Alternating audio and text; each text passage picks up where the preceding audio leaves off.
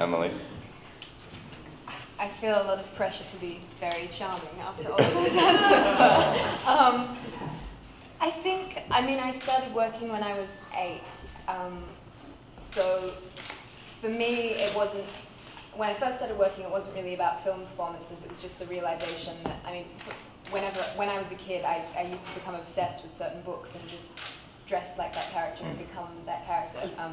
Bessie in The Magic Faraway Tree, I used to just dress like a little schoolgirl from the 60s and just go and climb the tree in my backyard and read that book. And so that's kind of, I mean, when I realized that I could make a living out of doing that, that was kind of amazing. But I went, I think because I started so young, I had this idea that you had to be a certain kind of actor. You know, you had to be, you were serious, or you were funny, or you were kind of sexy. And I suppose I kind of kept thinking that till I was about 15, and I decided to stop acting. I didn't think I wanted to do it again. And I think one of the films that stuck with me was probably Annie Hall, and just Diane Keaton's performance in Annie Hall, because it sort of made me realize that you could be funny and charming and cool and smart and complicated, and it didn't just have to be so, you know, it didn't need to be pigeonholed like I thought that it did. And that film still, like, you know, I watch it, I probably watch it once every 2 weeks. I mean, I just sit in the bath and watch that film whenever I feel kind of,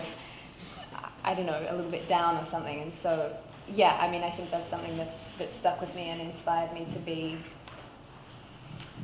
I don't know, just to not let myself be boxed into one certain kind of role, I guess. Well, we can already see the complicated characters being embraced. So.